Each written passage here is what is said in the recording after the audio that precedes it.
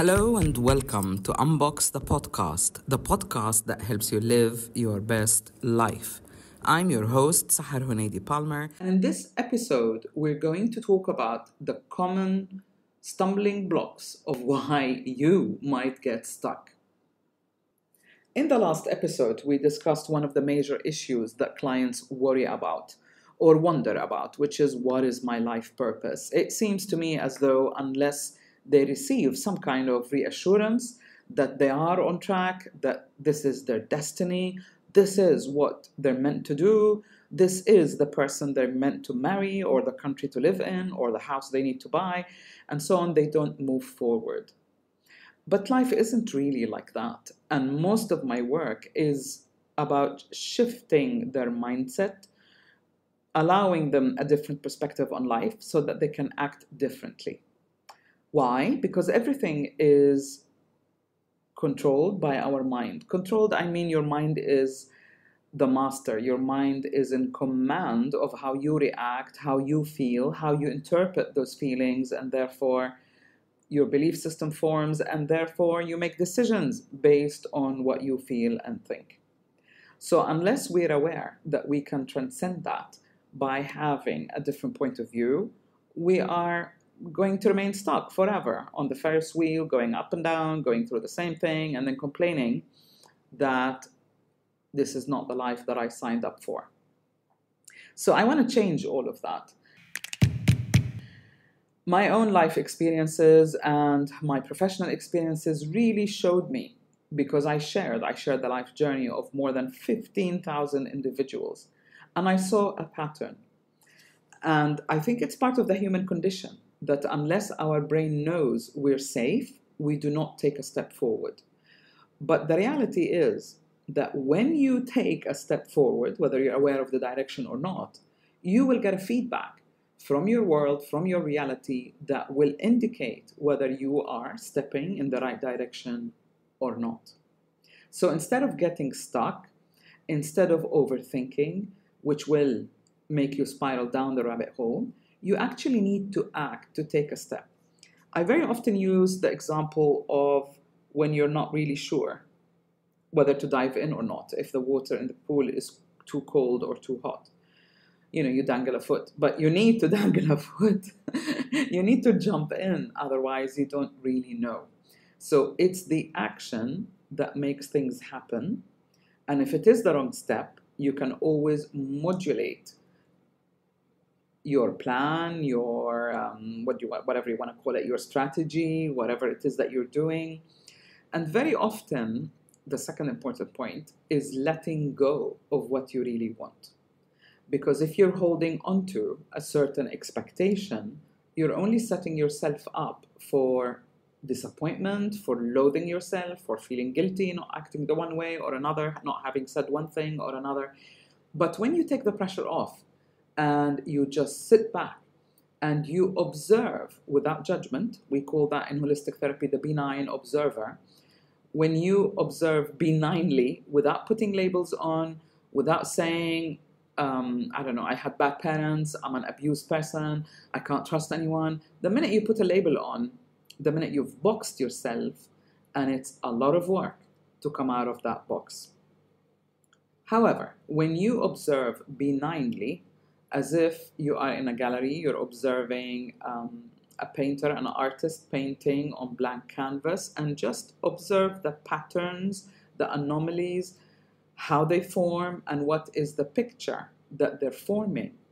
It becomes a lot easier to interact, to modulate, if you are in the present moment. In other words, if you don't drift too far into the future, if your mind doesn't drift too far into the future, if your mindset is not stuck in the past, victimhood, I have been let down, I have been disappointed. So long as we're carrying that kind of baggage, fear of the future, or pain over the past, you're not going to free yourself and be available fully. Your brain is not going to be available fully to interact with what is happening right now. I've mentioned this before. The trick about the future is that it is in the present. It's the seeds that you plant right now.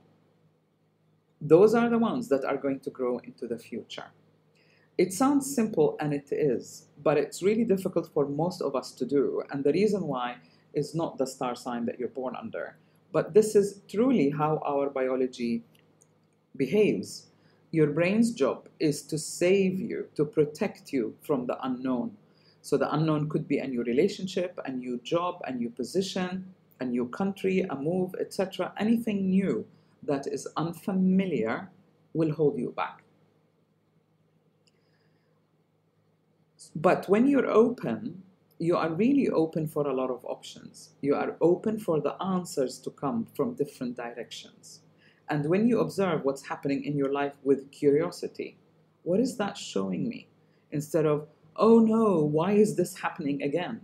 You truly begin to see a different picture.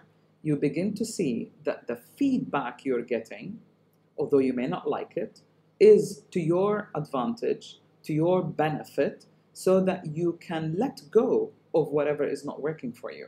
It's very much like when you go to bed. We need to sleep, human beings. We need to sleep, and we need to sleep well, because the brain rewires itself, reorganizes itself while you're asleep. It really automatically does put away things that no longer work for you. It's kind of like it defragments, as we used to with computers in the past, with software in the past. So you need that break to realign, to reorganize. In the same way, you need to let go of any emotional expectation. And I say that because the whole system, all our cells are wired to perceive. So perception is no longer limited by the five senses. We can actually sense with every cell of our being. I mean, you must have heard about this, that even organs store memories, and people who have received transplants can sometimes get flashes of memories from the individual that donated that organ to them. Just search the net and you'll see what I mean. But I'm here to say that every cell perceives. And if you say you're sitting in an interview and you're so worried whether you're answering well or whether they're going to choose you for that position or whatever it is, you're not focused on the conversation that you're having. You're not focused on what's going on. Your mind, your brain, literally is not free to act quickly, to respond, to modulate, to reorganize your words, to put you in command of where you're driving this conversation. So you'll miss out. People often talk about the law of attraction, the law of attraction, the law of attraction. I look at it as a scientific equation because it is the nature of energy. Energy is indestructible. Even in our death, we are not destroyed. Energy is also in a mental form, your thoughts, your beliefs, your ideas, how you spend your time, what do you think about. All of that is energy, and energy doesn't go anywhere. It materializes on some level in some way. Without going into too much detail, really be aware of what you're thinking about. The minute you catch yourself spiraling down the rabbit hole, stop, simply stop, and tell yourself, I choose to think differently. Or if you're feeling victimized, stop and tell yourself, I choose to feel differently. Very often, it's that simple word that stops your brain in its tracks and lets it know, I don't want to run that program. I want to run a different program. I mean, literally, if you can do that 3 to 5 times in a row, whenever you catch yourself, you will begin to transform. Your body, every cell, will not pick on that electrical input, if you like, that I feel awful, I feel down, I feel victimized, I lack luck, or whatever it is, anxiety. And therefore, you will cancel that program and you will not react in that way anymore. So in a sense, it is about the attraction, but I'm going beyond. I'm saying you need to understand how the human body functions so that you can become the master of the physical vehicle to your consciousness. There's another big point that I want to make here. It seems to me that what dictates how we behave is our perspective and, in other words specifically, how we define who we are and how we identify with ourselves. These are the main boxes that we imprison ourselves in. So if I perceive myself in a certain way, or at a certain level, or because of the money that I have, or the success that I've enjoyed, you're paying attention to a materialistic identity that associates with the lower self, or as they call it, with the ego. You're not leaving your mind open to perceive, because our mind, our brain, is literally like a transmitter and a receiver. So your brain is like the TV, and your mind is like these satellite channels. So the brain will project to you whatever thought you're picking up. So your mind and your brain are not the same thing. And this is important because the brain is part of the vehicle that you're running, but your mind is the master driver. So your mind belongs to your consciousness, which all of it is not in your body. There's only a small amount of our consciousness in our body. If that's new to you, let me know. We can expand on this concept. But this is the thing that, whether you believe it or not, if you adopt that kind of view, you'll begin to see things differently. Who is in command? And it is your mind that is in command. I remember, about 32 years ago, I read an amazing book, very long book, that was called You Can't Afford the Luxury of a Negative Thought. And it kind of like took 600 pages to understand that you literally cannot waste energy thinking negatively. And yet we do. It's like a dog with a bone. We can't let go of that thought. We need to understand, why did she leave me? We need to understand why he no longer loves me, etc. And then this is, again, where we begin to dig a big hole for ourselves, and then it takes so much to come out. So your physical body, literally all the cells and all the organs in all your body pick up electrically what is happening as sensors that feeds your brain. This is how, in a very simple way, this is how our bodies function. And you store that memory. You store that memory because your muscles need to learn, for example, don't lean too much to the left, or don't leave to the right, or don't come too close to that person, and so on. Then you have a feeling. So this inputs in the body, the input that goes into the body begins to stir some emotions within us. These emotions are the result of your brain answering your physical body by sending signals to the right glands, to the right hormones, to activate you, to move you in a certain way, to activate your reflexes, if you like. If the same situation or a similar situation keeps repeating itself, you begin to form a belief around that situation. So we move, I call them the 4 dimensions of change. We move from the physical body that senses all experiences. These experiences trigger an emotional reaction. If the emotional reaction, or if the experiences is repeated and the emotional reaction is enforced, it will begin to form a belief system. I don't like him. I'm not going to be close to him. Or I'm hurt by relationships. I'm never ever going to have another relationship again. Or I lost my husband. I'm never ever going to open my heart or be in love again.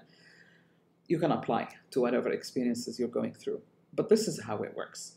And once we have that belief, the next, or the third dimension is your mind.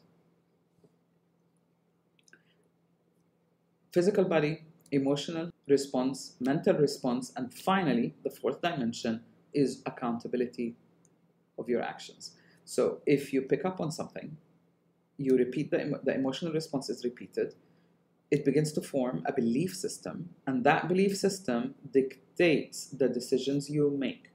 And together, these 4 dimensions interact. They interact and they modulate each other. Whether they enhance each other or make each other worse is up to you. What controls all of that is your perspective. So when you go through something, positive or negative, what I suggest you start doing, instead of asking, why is this happening to me? You can begin to ask, what is this showing me? It's a totally different question that can lead you to a totally different outcome.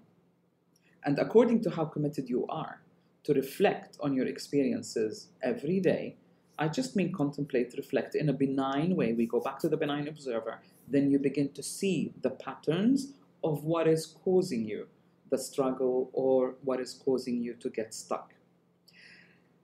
It's a complicated thing because the human beings are more like a matrix. We're dealing with consciousness, we're dealing with the conscious, we're dealing with the unconscious, we're dealing with the actions, belief system, emotional state, old memories, physical aches and pains in the body. And what really helps me to sort all of that out is my intuition. I listen and I tune in, and I can feel, sense some patterns, energies, where they're stuck, what organ hurts more, or where is that memory stored, and so on. It's like it happens so quickly. But I just need to be so focused that I listen and I can tell from that vibe what it is that we need to unbox together or what it is that we need to do. And it is not difficult. Many of my clients just shift within 3 sessions. Really, it isn't. What is really difficult is to face the person in the mirror, to be truthful, to be honest with yourself, to truly admit to you, who am I, to yourself, who am I, and who is in charge. And once you're truthful and honest with yourself, if everything begins and ends with us, then it is us individually that we need to work on ourselves, because the single individual sends ripple effects to many around us. And this is why I'm so passionate about helping people, leaving something behind. And I hope these podcasts will run even after I'm long gone, because I've been there. I've been really stuck. I sought advice and nothing resonated with me. It felt like a generic advice that it wasn't meant for me, and it didn't help me become any clearer about what decision to make and which direction to move in life. And in the last 32 years or so, it really became apparent that this is an interactive game and we need to keep tabs on ourselves. Many people ask me, like, do you go through any problems or struggles? Now, yeah, I do every single day. They're on a different level. They are in a different way. It's more about like fine-tuning, building up your resilience, learning to let go of the outcome, learning to be objective and to see things as they are. There is nothing personal. Everything begins from within and is reflected outside. And when you realign, clean up, reset what is on the inside, life begins to change on the outside. I hope this has helped you see things differently. Please get in touch. Let me know if this has been helpful. And remember to subscribe and leave a review if you have time. It's just good karma. Take care for now and see you in 2 weeks. This is Sahar Hunaidi signing off.